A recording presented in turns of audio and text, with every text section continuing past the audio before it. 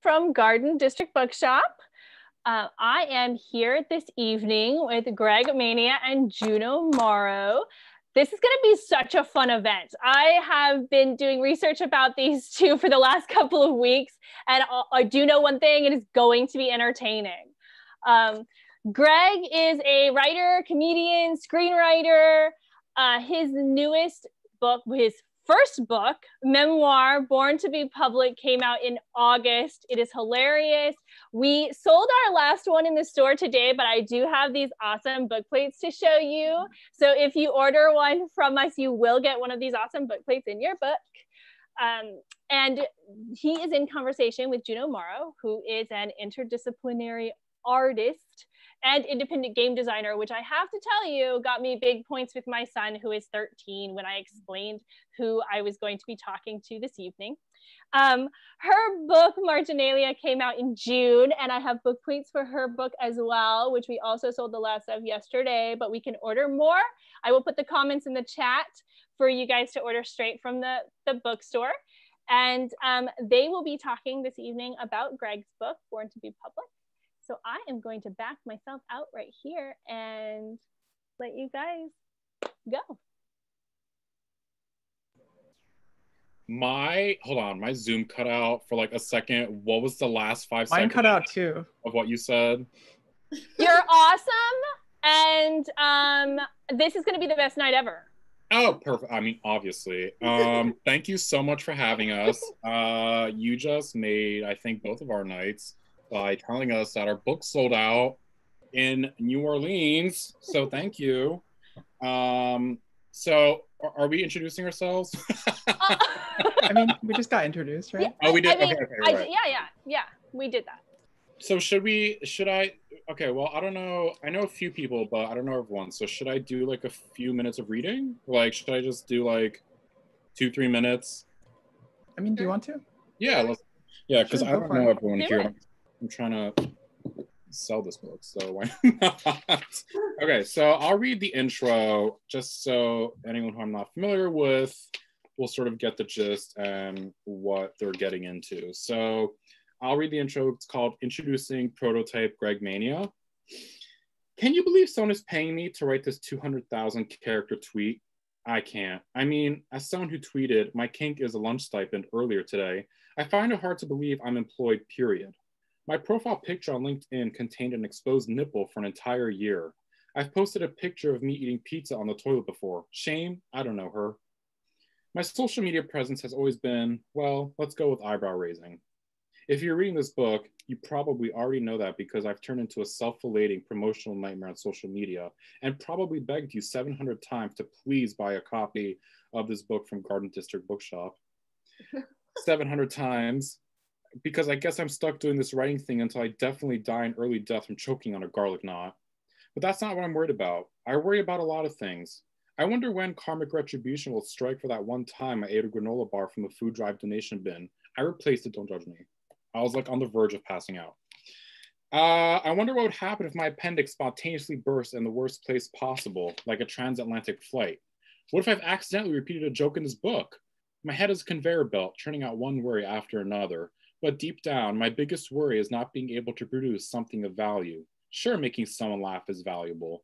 I'm providing them a brief respite from whatever may be ailing them at the time.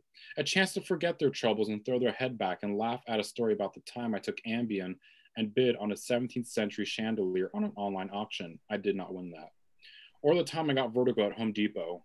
But what story can I tell that will inspire others to live their truth, all while laughing along the way to discover it? I'm inspired by those who have successfully cultivated their unique online personalities, the Rob Delaney's, the Megan Amrams, the so sad todays of the world, the ones whose voices capture the attention of millions on the internet and go on to shape popular culture through TV, movies, and books. I loved Catastrophe with Rob Delaney. I can watch an episode of The Good Place or Parks and Recreation and know which joke Megan Amram wrote. Melissa Broder's books are ones I revisit often. These are the people who made me want to become a comedy writer. I needed to follow in their footsteps, and I did. I created a character, an over-the-top, extended version of myself I was able to develop a style and voice through, someone I was able to perform as. And I've never broke character since, until now. All right, so I'll pause it there and leave the rest as a cliffhanger. So, hi, Juno. Hey, How's it so going? yeah, so you called us classmates. It's very clever. A little pun, a little pun. So we both we both signed the contract. This thing always falls out of my ear. We both signed the contract to have our books published by Clash, and they both came out this summer. And Yes, we both wrote memoirs, which yes. is funny. And they're both like, I mean, we have so much stuff in common. It's ridiculous. There's a Like big overlap. we both live in New York, right? We both Yep, wrote queer memoirs yep. with like trauma and like complex identity. Love it. We both went to the new school. Yes.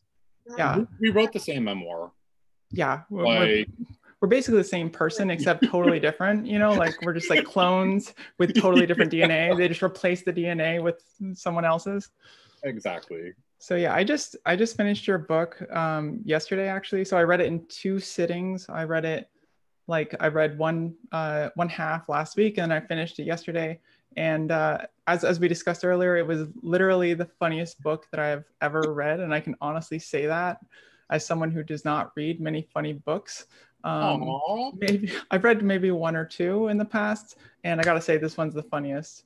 And but it's really funny. Like I actually like found myself laughing out loud, and I don't feel like I normally do that with books. I don't know. I mean, is it normal to laugh while reading a book? Yeah, I mean, well, I get it. Like sometimes I'll be reading a hilarious book, but it's like light internal laughter. So less LOL, more LIL, I guess. So I'll be like, it's authors like, I don't know, like Sloane Crosley is hilarious, and I devour every Sloane Crosley book the second it comes out. But sometimes it's just like that witty sort of laughter, but it depends on the type of humor. So like Sam Irby's books like have me laughing out loud. Like Lindy West crying. Like it depends. David Sedaris, one of the funniest writers, ever. I'll be like just chuckling to myself. So I don't know. It depends on, I guess, the writing, but it means a lot to me because I like to think of myself as this, brazen. Some would call me confessional, but I just like to, I don't have a filter here. It just sort of goes out into the world. So it means a lot that you had like a like animated reaction. Like that makes me really happy. Yeah, because Like I Oh remember yeah, like, sorry. Go ahead. no, it's okay. I remember the first few drafts, like I would give it to like my best friend to read or to my partner to read, and I'll be like staring at them, like, why aren't you laughing? Like, is it not funny? And so it means a lot to hear that. So thank you. I appreciate it. Yeah. So it's yeah, and when I first started reading the book, I was actually reading it, and you start off the book, and this always happens when I read memoirs, where you say that you like change the names of some important people and combine some people. And every time I read that, I'm like, shit, like, do like all my friends and family hate me? Because I I did mean, not do that. okay, so let's talk about the multimedia like similarities we have because I include pictures, but in terms of like identity, you have like receipts, like you have text threads in your book, like screenshots, like you and your dad talking, which I mean, props to you. Like if I did that, I would have a lot of people not talking to me. Um, but yeah, so yeah, I mean, please, but go on. It just reminded me of what you had in your book. Yeah, so I mean, and we both so Greg has like photos throughout his book, and I think they're very helpful. I know there's one that's the one that stands out to me is the prom picture. So I wish we could see it somehow. Oh, That yeah, we'll pull it up. Yeah, can we see that? Yeah, this was like a last minute add-on because I was like, well, this has to be okay. So this is not me as like a 12-year-old. Like I write about how I'm a late bloomer. Like I'm 18. I'm 18 years old in this picture. Like 1-8, 18. Everyone's like, oh, that's such a cute middle school picture. I'm like, bitch, I was going to college in like 4 months. Yeah. So thank you. That was like a last minute add-on. I was like, that's a funny picture. I need to include it. I mean, it's more than funny. It's really telling because it really like shows your personality and like shows how you developed. Like I was very shocked to read that like it's not like you're not using a pseudonym. That's like Greg Mania is your actual Yeah. name. Yeah. I definitely never expected that. I definitely expected it, like that you decided like this describes your personality. And like, so like, I don't know, do you want to like talk about how you Yeah. went from into like adopting this kind of persona or becoming Mania? Yeah, totally. I mean, it was a total like persona from the beginning. Like you said, that's my real last name. Mania is, I believe, it's a hybrid German Polish name. But yeah, just growing up, like we'd always get the common mispronunciation at doctor's offices or what have you, and we'd always be like, no, no, it's Mania. But eventually, like once I moved to New York and started going to college at Hofstra, which is like 30 minutes east of where we are in Brooklyn. I just started introducing myself to New York nightlife, and I met people with really interesting monikers. Like there's my friend Breedlove and our friend Lady Starlight, and then it's just, and Darian Darling. I'm like, these like are these their stage names, and I wanted that. And then like one day, my friend at the time, I didn't know her. She was like, "Oh, are you that Greg Mania kid that added me on Facebook?" And I'm like, "Yes." I didn't bother correcting her, and ever since I just let that sort of be a persona I just inhabited, because it allowed me space to like experiment with identity and bring out things that I was scared about bringing into the public, like playing around with like gender expression and trying on different like gender bending like outfits and presentations and flamboyant clothing. So Greg Mania allowed me that space to do so. And then as I started to grow up and I started writing this book after I graduated, I sort of integrated those two. But for a long time, yeah, they were separate, because I was like Greg Mania by night and then Greg Mania by day. And for a while it was pretty like black and white. And then, I started writing this and I realized that, oh, these facets can coexist together. And, we're many different things. And that's sort of what the whole book became about. Yeah, so it's interesting because like I was just like thinking about like, so you were like actively involved in kind of like nightlife in New York, and you've described yourself as a club kid. Mm-hmm. And I always wondered what club kids do during the day, because like when you go out at night to like one of these places and you see like just the very like loud outfits and like the crazy hair and just like the very like daring kind of like I don't know, this like game of escalation where people are like trying to outdo each other and trying to like feeling inspired and stuff, and it's just like, what do people do on the other days?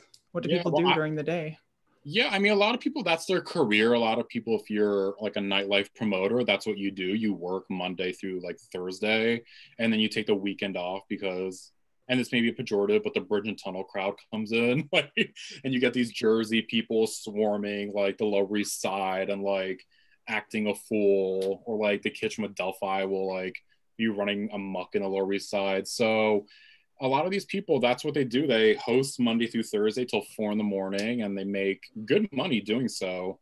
But for me, like I was a student, so like I would go out and like rage and like still somehow make it to an 8 a.m. class. Like that's just how I was able to operate for years. And some kids, like some friends of mine, just like they had like day jobs or they were students too. So we were able to function like that. We were just able to like, go hard until like 4 or 5 a.m, and then, somehow get up the next day. Yeah, so a lot of friends either worked, like that's the industry that they worked in full time, or we just had to find a way to find that balance. But I mean, now like the entire like Magic Monday family that you read about, like we're all like retired like nightlife people.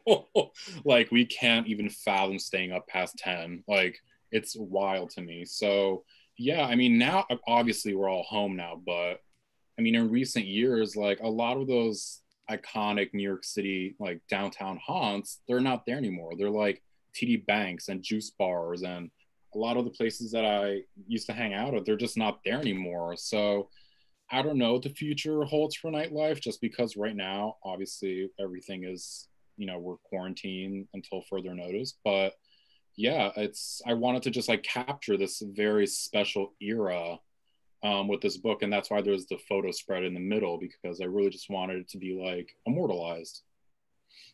Yeah, so like I think you also like touched on something in the book about how like this kind of like the social media culture of these Hmm. things, and like it just actually reminded me of like um MySpace, and like Yeah, adding people, like making your MySpace page really crazy, and like yeah, adding obnoxious music and like crazy colors, and then just like having like sort of a microcosm of like the kind of the nightclub scene as well, where you have the same kind of like people are, you know, using their pictures, their images, their presence to like cultivate like a persona or yeah, something.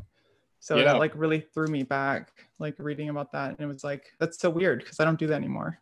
yeah. I Like to mean, think like, about, yeah, yeah. and it fascinates me because that's also the era, like you said, MySpace, which just beckons this confessional. I remember the bulletins that you would answer surveys and like you would like put all of your information out there, like you everything. And then, you know, Facebook happened, and then this was also like the golden era of like Blogspot and WordPress, where we were all like blogging, and it just sort of coincided with this, I would call it tail end of like the golden age of nightlife. Like, right, we had different eras. We had the 70s, we had Studio 54, the Warhol, 80s, 90s with Amanda Lepore, and then, you know, you had the early 2010s where was still this like sort of um, amalgam of all these different eras, but it was also coinciding with the heyday of social media. So this is really a time when nightlife and social media were like parallel to each other, and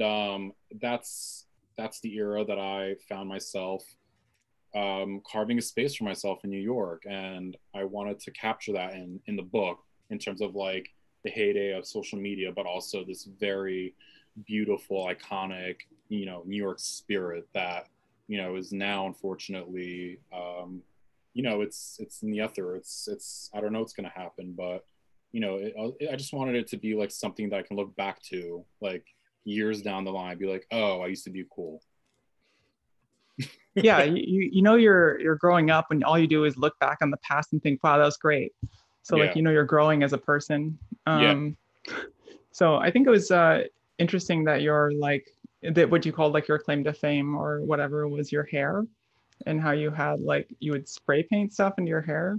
Yeah, I noticed that a lot of people have their like shtick. Like they had a thing, like you'll see in the book, there's like reoccurring characters like Darian Darling is this like old Hollywood blonde like bombshell, and then Breedlove is like this, he used to dress in like these sparkly sweaters and caftans and have this long like Jesus hair. And then my friend Brendan was known for like white sunglasses. So I was like, okay, I need a thing. Like, and I always loved giant blonde hair. Like I grew up watching Phyllis Diller on Hollywood Squares, and I loved her persona. So I was like, okay, I want to have giant blonde hair, make it a mohawk, and just spray the shit out of it with Aquanet. And then I was like, I saw, and again, this is like a Tumblr, which was also becoming like 2011, 2012, which is really like, I guess, the most popular form of blogging. And I was very active on that. And I just saw like someone spray painted a word in their hair. And I was like, oh, what if I elevated that? And I did like images, like commentary on like celebrity culture. So I started doing like portraits, and, you know, there's Lindsay Lohan in the hair. So yeah, that sort of like became the way of how I carved my space in nightlife. Like I was that club kid with the stencils in his hair. And that was a way for me to like, again, that was a way for me to like claim my own identity and have my own thing. And in a way, that was a very nascent lesson for me. Like, if there isn't space for you, you make your own. So yeah, that was like my foray into, I guess you can say, full-time club kid attire. Yeah, so it's interesting when you talk about like carving out space, and you talk about like you know, sort of like cultivating a persona, but also just like finding a space for self-expression. Right. And also with like, you know, like you talk early on about like loving the color yellow and stuff, and you like you had dyed your hair like in middle school. Was it middle school? Yeah, I started like I was obsessed with those like herbal essence like highlights. And do you remember that like inappropriate commercial where it was like a streaking party, and like the dudes come up the stairs and like two like models open the door and the dudes are in like trench coats and they're like, is this a streaking party? And I'm like, what is happening? Like, what is my 10-year-old 11-year-old eyes like witnessing? And it was like this like raunchy commercial and like everyone's like painting in highlights in each other's hair, and I was like, I want that. So I like begged my mom to go to like the grocery store and get the like paint on highlights that everyone was doing in like, what was it, like 2003 2004, and like I just like went down the middle and had these painted like raccoon highlights, like raccoon tail, and they were obnoxious and I fucking loved them.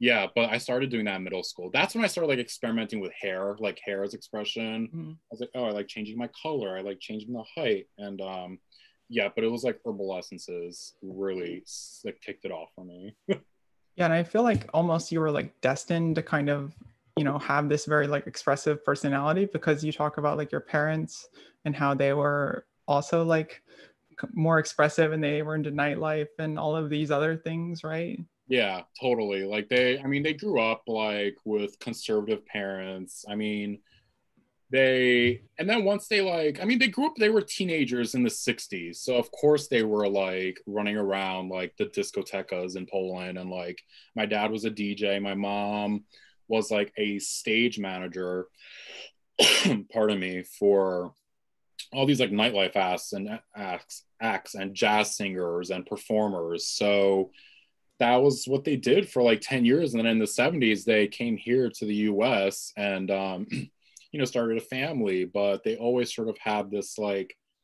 club kid attitude where they wanted their kids to like self-express. And that's why they were very like welcoming of that. Like they encouraged it. So that's why my mom wasn't like, oh, like, why would you want to dye your hair? She was like, okay, like, let's try it with peroxide, see if you like that. So like in those, and you know, in that capacity, they were very open to that sort of like exploration.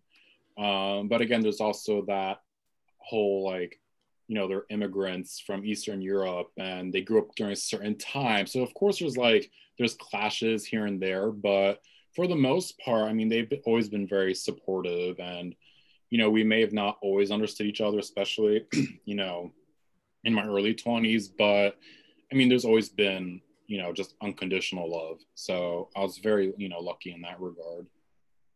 Yeah, I think it's really nice that you have like, I mean, I don't know. I just like when I think about like, I you know, I talk about hair a lot. I'm like really obsessed with hair for some reason. I mean, hello. I mean, just hair is great, right? Like Yeah. it's such an important part of like, you know, to allow you to like express yourself. Yeah. And I think it's really great that you had that kind of like supportive environment. I wish I could have like done anything to my hair besides get it cut every 2 weeks, you know, like so it's nice to be able to read about that, because I think it's also like kind of counter to maybe like some stereotypes about like Eastern European culture. Yeah, absolutely. I mean, yeah, so I mean, that's just my parents were always like also very like my dad wore like jorts, like ass grabbing, like skinny denim shorts, like denim vest with no shirts. And I'm like there's things going on there that I'm sure we'll get to talk about. We still have yet to have that conversation, but I'm like, we need to examine some things. But I mean, that's why my parents were always like, oh, you want to wear like these tight skinny jeans from Trash and Vaudeville with like red leopard print down one leg? Sure. Like, who doesn't? So they were just very welcoming in that regard, because that's what they were used to growing up, like that European mod style in the 60s and 70s, especially in like Germany, Poland, that was like very much in. So, and I remember my mom always told me like she would, when she first came to the US in like the late 70s, she would show up like in a look, and people should be like, she'll feel very uncomfortable, especially walking down the street in New York City, because that style didn't come here yet. So she would come down like in a whole like I don't know, velour number or whatever, velvet number, like a fur vest, like very kind of like Cher, like Bonnie, like, you know, and she would feel very like othered because people would be like, why are you dressed like that? So I mean, I guess that she also just like much understood that whole outsider being in. So yeah, I guess I sort of adopted that attitude from my mom as well.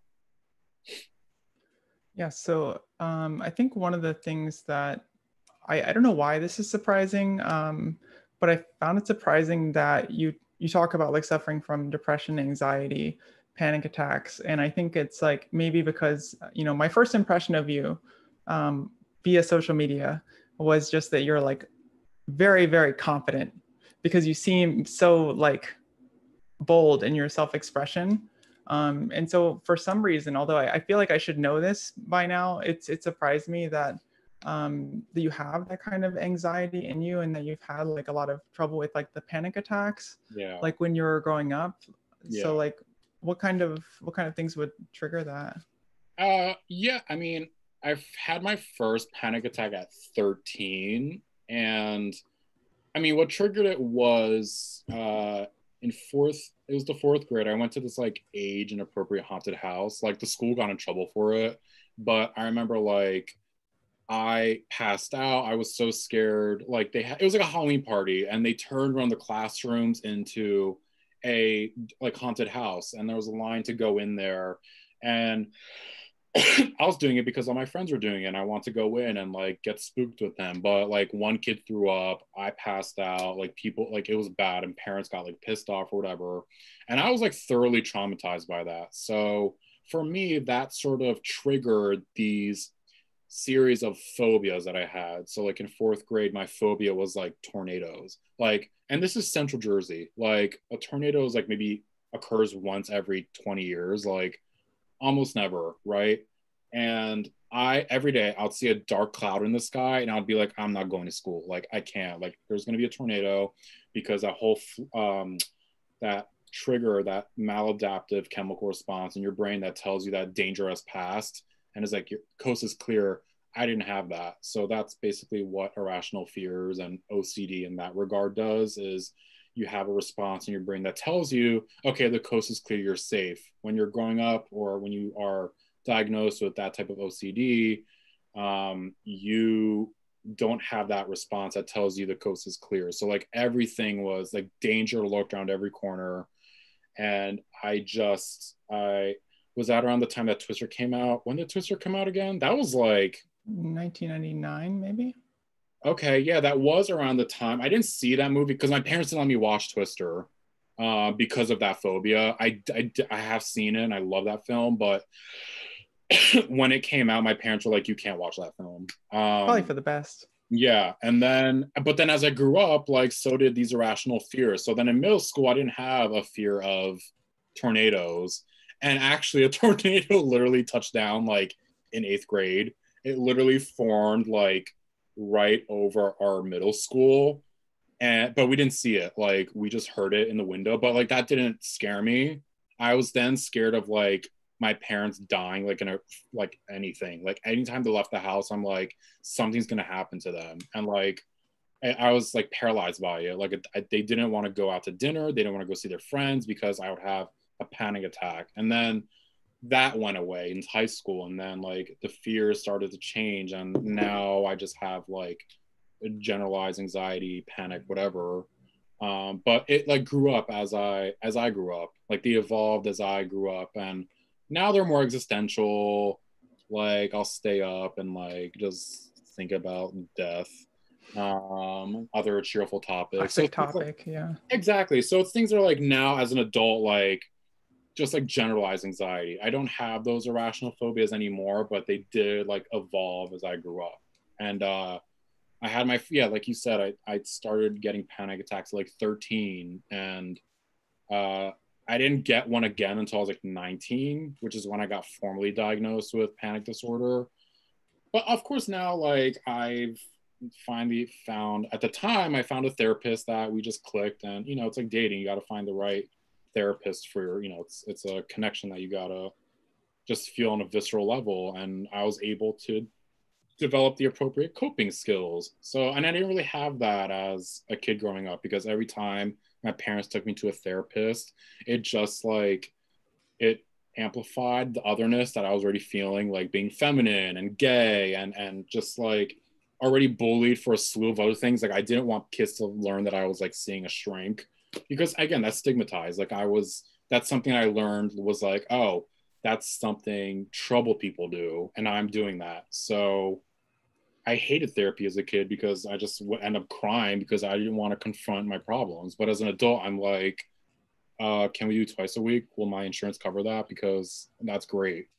But yeah, that's something that I just had to learn growing up. Yeah, and I think that that's like, I don't know, I feel like that, like if you didn't have that anxiety and depression and like the panic attacks, you know, and the bullying and all these negative things, like I don't know if you would be you, right? Like so much of your like comedy comes from, you know, this kind of Anxiety. perspective and anxiety, and like, Yeah, you know, yeah. you've developed coping mechanisms, and I think a lot of those are, you know, how you express yourself through comedy, through style, through stuff like that. And that's something I also want to write about, was just like for a long time I didn't want to, like, it's like coming out again. Like I just recently came out as someone suffering with chronic pain, like, and that another thing was like I was scared to come out because I didn't want people to be like, oh, you should get a new office chair. I'm like, nope, like fucker, like my spine is on fire, not because of my posture, but because of like the way trauma lives in my body. And writing this book and like embracing mental illness as yet another facet of who I am was a way for me to like reconcile that. Like this book is just ultimately about the totality of identity and embracing each facet, and mental illness is just one that happens to be a part of mine. So I can't not write about it because it influences the arc of the entire book. Yeah, I think it's like, it's so, I don't know. I'm like, maybe I'm, and I've called myself this, like an emotional masochist a little bit, where it's like, you kind of, you find so much inspiration, and like you develop these coping mechanisms, which are like turn into creative work or like self-expression or whatever. And so like, you almost like, that's like desirable in a way to like see how much you can grow and see how much you can reflect upon it and see how much it affected you. And maybe this is also like an extension of narcissism. So like, because I know you said that you thrive on negativity. Yeah. Is that related? Yeah, I mean, like listen, my partner gave me a like a notebook or like a planner, and he was like, oh, there's positive affirmations in there, sorry babe. And I was like looking through, I was like, how many?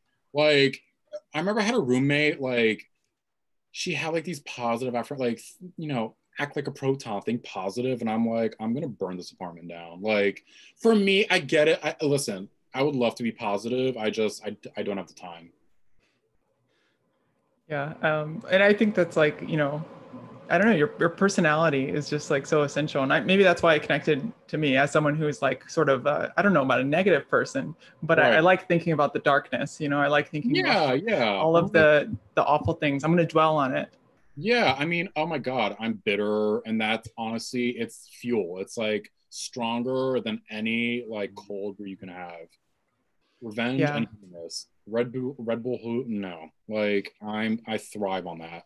Yeah, it's like your brain always going to the worst possible place. Yeah, and that's something you can turn into something else. And people who are like, I don't want to be around complainers. I'm like, why not? Like that is so much fun. Like you sit around and you just go for it. Ugh, it's like a book club, but fun. Not that book clubs aren't fun. I love a book club. My book club is fun. But they passed up my book. They didn't want to read my book. I don't know, maybe because I'm in the book club. Yeah. What? It was like, yeah, my partner suggested, oh, we should read Juno's book. And then no one responded. And it's like, oh, great. No, I will start a book club. And by the way, I'm going to get unfollowed for that. Book clubs are totally fun. I just happen to think complaining is, I mean, it's either an acquired taste, or I just think everyone should try it. Don't knock it until you try it. Like, anyway, please. I'm going to interject something really quickly here. Our book club complains all the time. See, that's my type of book club. Our book club is really close. A lot of us have been meeting for a long time. And yeah, we're just like, tell me you hated this. Please, someone else tell me you hated this. Did you hate this one? Okay, good. And then like as soon as enough people in the group go, yeah, I did, then it's just like a free-for-all. See, hatred is the connective tissue of our society, but like not in an awful xenophobic, like Trumpy way. Like in a fun, like communal, like we all, you know what I mean. Please vote.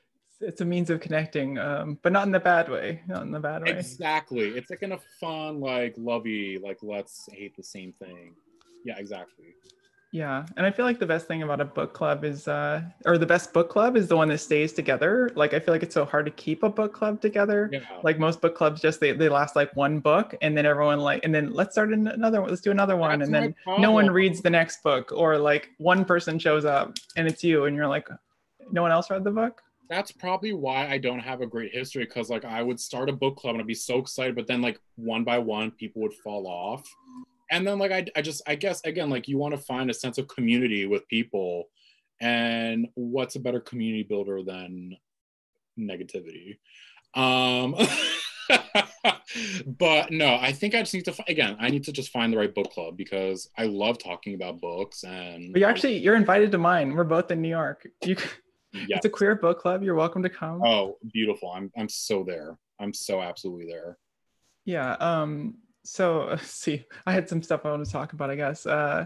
So much of your book is about New York, and like, you know, we both live in New York, as we've talked about, and New Yorkers love talking about New York. They never stop talking about New York. Especially leaving it. Oh yeah, people love leaving it. Like you said, the most New York thing you could do is move to LA. So like, do you think that like that you would exist if New York wasn't here, if you weren't in New York? Like, do you feel like that's something fundamental about you at this point, that you've like your formative experiences happened here? Absolutely. I don't think I would be like who I am without not just so much New York, but like the community that I found like at that specific time of my life. Like how magical it is that I was able to be under the same roof of all these people. And it's bittersweet for me, because like I look through, you know, the faces in here and I'm like, oh, she lives in London now. She's in LA. They're in Oslo, wherever anyone is. And I don't know if we're ever going to be under the same roof again, but these are the people that like changed my life. Like they literally ushered out the person that I was always sort of shy to like bring out and like make public. And they were my teachers. They were my friends, and they were my teachers, and they were my, you know, cohorts. And yeah, I wouldn't be who I am today without them. So yeah, to answer your question, like I definitely, like New York is so much a part of me that, I mean, it runs through my blood no matter where I go. So like little New Yorks come out when you're bleeding. Exactly. Yeah, like little like used needles just like come out. Like if someone stabs you, it's like 50 New Yorks come out. Yeah, exactly. Yeah, like little pieces of like bagel and like overpriced, you know, I don't know, lattes, cold brew. Ugh. I hate it. It's a mess. Don't stab Greg. I know. I know. So I think that like for me, and if anyone's ever heard me talk about New York, I love talking about New York. Oh, and yeah. I think that one of the things about New York is that it's like there are so many people here who are so many people come from so many other places, and they're often like the best people at what they do. They're like the most like intense, or like they're the hardest working, or like they're the most colorful, or Right. like, you know, so many different like kind of superlative kind of people coming here. And I feel like it kind of like whatever you're doing, whatever you're into, if you're into like, you know, like fashion, self-expression and nightlife, or if you're, you know, a writer, or if you're like whatever you're into, you're an artist, right? It's going to like step up your game, because you're going to like feel that like you're in, what is this called? Like the small fish in a big pond, big fish in a small pond. You're like a fish in a big ass pond with like big ass fish, right? And like, exactly. You're like, shit, I got to be a big ass fish too. Or you move to Oslo, you know? Or you move to, exactly. And yeah, I mean, totally. There's this drive that is like very visceral when you come here, because everyone is just so, and a lot of it is like posturing. Like we're all like trying to like showcase the best version of ourselves, and like everyone's fabulous. But again, it's like once you meet the humans and like their vulnerabilities, and you get to know these people, it's like you're together for life. But I guess, like you said, New York is very cutthroat, and it takes a lot of, gumption and drive to survive, because everything is exorbitant and awful and overpriced and everything's a nightmare. But there's magic here, and I think everyone's searching for that, like, that high that you get when you like have that first glimmer of being like, oh, I can make it here. I almost quoted that Frank Sinatra. I almost went into a positive affirmation, and I will break out in hives. Well, we'll be waiting for them. Get your Benadryl ready. Okay. I do. Okay. So you talk about dating in New York City. So like, what are your and you have like a whole chapter devoted to like dating tips, and then you have a second chapter about dating separately, like right after. So, like, breaking up. Yeah, how to date and then how to break up immediately. So like, I don't know. Do you really think that dating is different in New York than other places? I mean, just because I feel like, especially in the city, I don't know, maybe it's something to do with our attention spans, and we're like we walk fast, we talk fast, we're like super like one thing after another. And I feel like dating is that way too. And I satirize that because, the men that I would like go out with, like, would lose interest after like 12 seconds. Like, the person that inspired that chapter, like 10 tips, like modern date in New York City, he was like, I thought it went perfectly. And then like after the date was like so perfect. And then he texted me and he was like, oh, I don't think we're compatible astrologically. See you around though. And I'm like, I like slept with, like, we like had a thing, and like we would talk for months and months, and then like he just blew me off for like this whatever reason. And I was just like, well, this is such a New York moment for me. And I just turned into this whole like satirical thing, because all the guys that I've been with in New York, I mean, excluding my partner now, we've been together for like 3+ years, and it's like lightning in a bottle for me to meet them. But like previously with my relationships, they were so like, they were sad. I mean, like they would either ghost me, or like they would like, there's one guy, oh my God, like I was obsessed with, and like we went on these amazing dates, and one day he's like, so my fiance's flying in from London. And I'm like, what? Like, fiance? And I think they got married because he wanted a green card, but I'm not saying that, but whatever. Anyway, I digress. So yeah, it was just like so many instances where it was just like these shitty dudes were like, I don't know. It was just one dude after another, and then I found Pete, and everything was rainbows and perfect. But yeah, it was just like one dud after another, and I was like, I'm tired of this. I'm just gonna turn this into comedy and get some cats. So, but I have a partner now. I'm very happy. No cats yet. No cats. But soon. Well, I'm not coming over. Don't you have a cat? I have a cat, yeah, but you can never have too many cats, right? Is that how that works? No. That's how you get a problem, right? When you have that attitude, it's the wrong attitude. No, they're like chips. You just keep getting them. I mean, I really want a dog right now. That's what I'm on. I mean, I love cats, dogs, all fuzzy animals. Absolutely. They're all my friends. So yeah, I don't know. I mean, you talk about, I don't know, we're like at 7:47. Should we keep going, or? Yeah, someone asked a really great question. Has writing a memoir changed the way you look at what you do in the present? Like, do you think I shouldn't do this in case there's a memoir part 2? That's I know some writers like go seek experiences to like get material, but that depends. Like if you're like writing a journal, like a journalistic memoir, or like a reported memoir. Let's go with reported memoir. Like Emma Eisenberg wrote The Third Rainbow Girl, and it's like a true crime memoir. So it's like a memoir hybrid / investigative journalism book. And that's something she had to research, and she had to go to Appalachia and do interviews and put herself in those situations with these key figures in this case. But in terms of like my life experiences, like I'm not a writer personally that goes and seeks experiences just to write about them. I just sort of churn whatever comes my way into, I guess, material.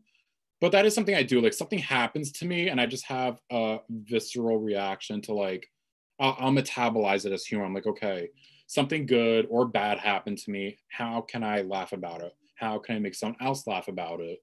So I will say it's like an opposite thing. Like something will happen to me and I will try to like angle it in a way that's funny or relatable or what have you. But I just sort of I just let what happen and then see if I can like pan for gold in that. I guess panning for gold. I feel like that's like a big thing with memoir. And Yeah. like, I mean, for me, I think it was just like, trying to really focus on like certain aspects of like my personal experience. And like thinking about like, what kinds of things I include, are they like how relevant they are? And then you ended up with something like very focused. Mm-hmm. And I think that and that leaves a lot of space. So like, I'm already thinking about the next one. I know you are as well. You're already working on something else. Hold my hair. Yeah. Help.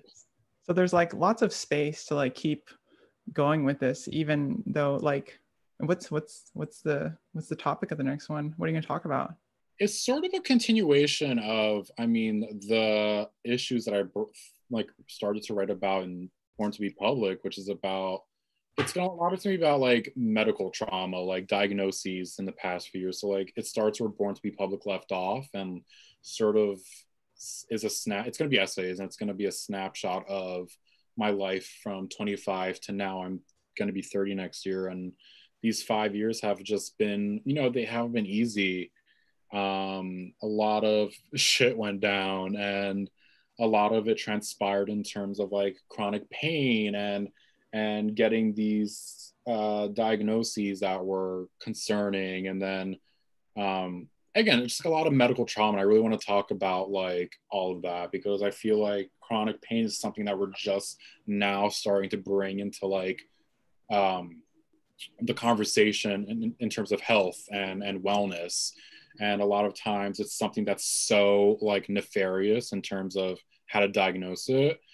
And I just want to write about that and my experience like living with it because it's something that I just recently like posted about. And it's been something I've been grappling with and it's been really hard and trying to like live with all this trauma physically.